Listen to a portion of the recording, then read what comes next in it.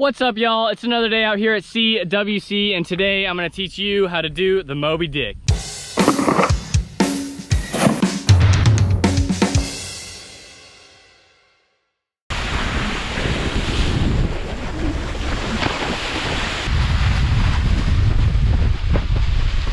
The tricks you're gonna need to know how to do a Moby Dick are basically just a tantrum and a backside 360. A whirly bird could help. It's not necessary, but it would maybe help a little bit with air awareness. A tantrum to blind, you don't need. It's not really anything similar, so don't really worry about a tantrum to blind if you wanna learn a Moby Dick.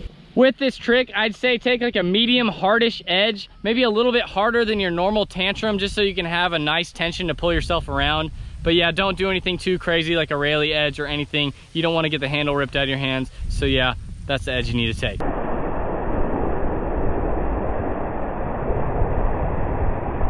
So yeah, take that medium and hardish edge towards the kicker. You're gonna wanna ride all the way up the kicker as you normally would on a tantrum, but as you're pushing off the kicker, you're not gonna wanna flip straight back. You're gonna wanna take your head and look over your right shoulder while also reaching for the handle as early as possible. So it'll be sort of a tantrum and handle pass early like that, like you would on a normal backside 3 rotation.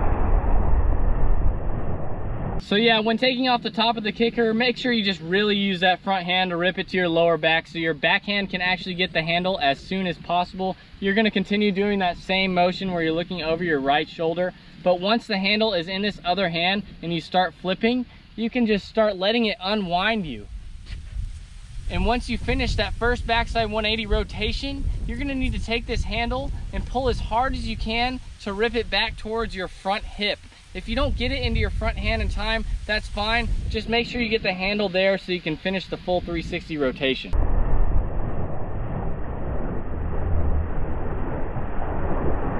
So yeah, after you've done that first backside 180-degree rotation, it's really easy for you to spot the water right in front of you. So just continue pulling with that hand over to your front hip like you normally do. Spot that landing, bend your knees on impact, and just ride away.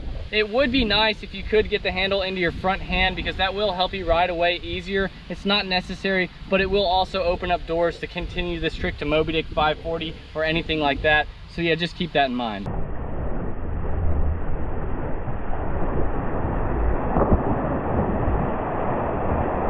So yeah, I'm just gonna give you a quick little summary of the entire trick. Take that medium hardish edge towards the kicker, a little bit harder than your normal tantrum. Wait all the way to the top of the kicker to push off of it. Make sure you rip that front hand to your lower back as fast as you can and try to get it into your rear hand as fast as possible. While doing this, make sure you're looking over your rear shoulder to initiate that backside 360 rotation. Once the handle is in your other hand, you can really use that back arm to rip yourself all the way around. Make sure you look down and spot your landing, bend your knees on impact, and just ride away.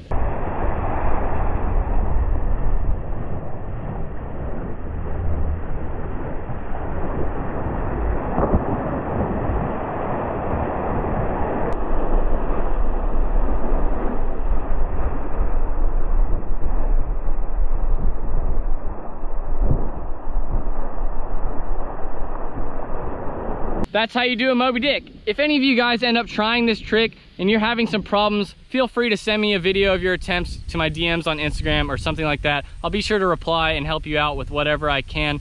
But yeah, if you guys like this video and want to see more tutorials, make sure you go subscribe. Give me a comment what kind of tricks you guys want to learn. And yeah, give me a thumbs up if you like the video. I'll see y'all next time. Peace.